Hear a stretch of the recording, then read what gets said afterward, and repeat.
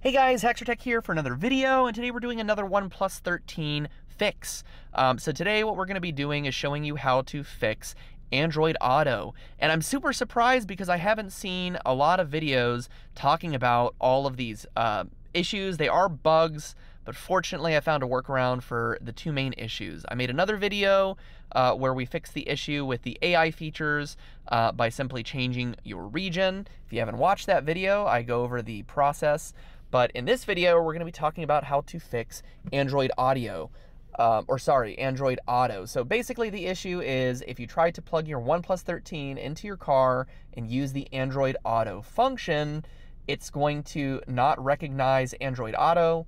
You'll plug your device in on your screen within your vehicle, nothing will appear, and nothing will appear on your phone either. So you'll be forced to use whether it's Google Maps or your map application or your music player on your phone. It will not populate on your vehicle screen.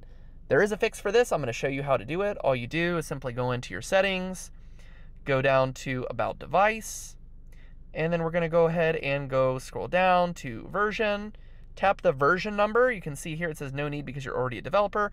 Tap the version number. I believe it's 6 times. If you keep tapping the version number at the top there, what you'll find is it'll say how many attempts you have left before you become a developer. And if you keep tapping it, eventually you'll see a message that'll pop up on your screen saying that you are a developer and you have the ability to enable developer settings. Then you can simply go in here and search for USB debugging, which will take you to the developer options. And under the developer options, make sure USB debugging is enabled. The other thing you want to make sure that you do is go into your Google Play Store, and you want to make sure that Android Auto is on the latest update. So search for Android Auto in the Play Store. If you don't have Android Auto installed, install it, and if you do, make sure it's updated.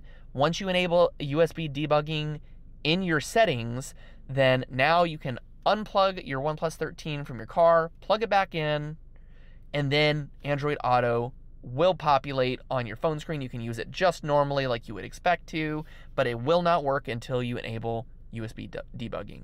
Okay guys, that's it for this video. Just a quick video to show you how to fix that problem. Let me know if this helps in the comments. Otherwise, thanks for watching, and I'll see you in the next video.